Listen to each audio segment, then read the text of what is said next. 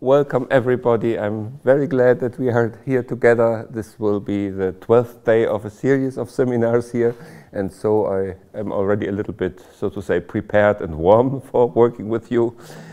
And I will touch some of those topics that are most inspiring and that I'm most enthusiastic about, and at the same time I would like to say a few words about the two main topics. When talking about philosophy, it always feels like a little bit, it's not really possible, it's not really permitted, because if you give as a profession, I'm a mathematician or I'm working with wood, this sounds like something you can do. But philosophy just sounds as a profession very strange.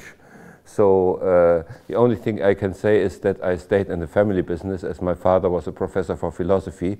So these things were our normal breakfast talks and the normal things I had to learn later. So for instance, I got too much good literature, but I'm very fond of the Dutch language because the only cartoons that I had in the beginning were Dutch, as my brothers are 16 and 20 years older and they lived in the Netherlands. And they cared that I also got cartoons, so I had only Dutch cartoons. And so, so in that sense, I'm very happy that the word philosophy means friendship with wisdom. So trying to become a friend is something that should be permitted, even if wisdom is a little bit a high word. So, and also I will touch them in a way that is just some of those topics that I like especially most. And that doesn't mean there wouldn't be dozens of other philosophical approaches to questions in systemic work and in structural constellations work that would be as suitable. These are just some approaches that I like. And also, of course, a day means that we will have a little buffet, and from this buffet I will give you a few things that I think might be useful, and I'll try to combine them with some practical issues.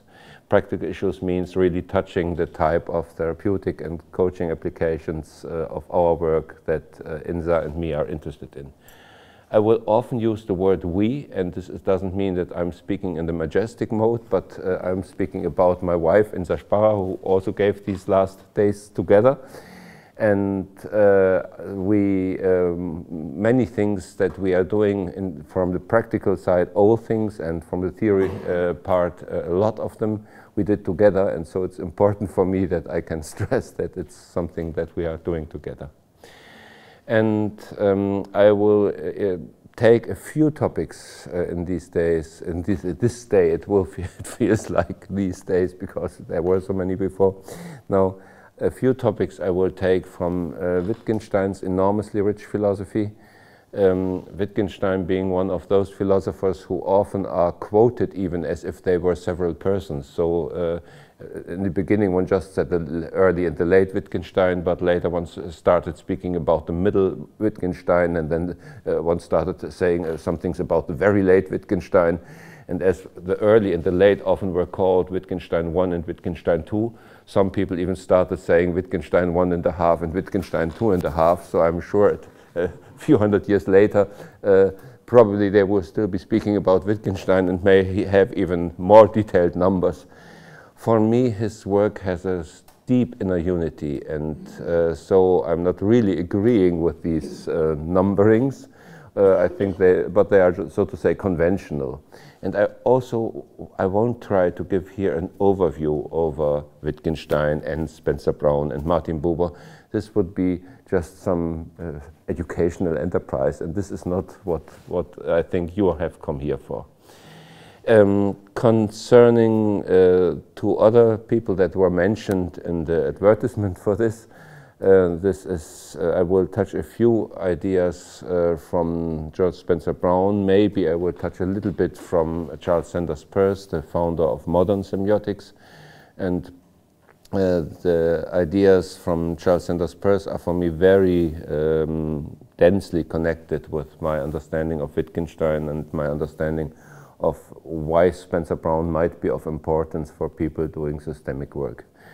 And as I'm often using this word systemic, I will say a little bit how I understand the word systemic, and then say a few words about structural constellations. And then I'm going to the topics in philosophy. first, let's use or consider the word systemic. I think that the word systemic itself already violates a little bit its own conditions. So in a certain sense, I would say the word systemic is not a systemic notion. We would consider the word systemic more suitable applied in a comparative than in an absolute way. So we would say that it makes a lot of sense in the way how we understand the word to say that something is more systemic than something else. And then of course we have to ask what category of somethings this is. And here I would just take the more or less everyday usage of the word, everyday in that sense in the field of therapy and consultation and some other fields.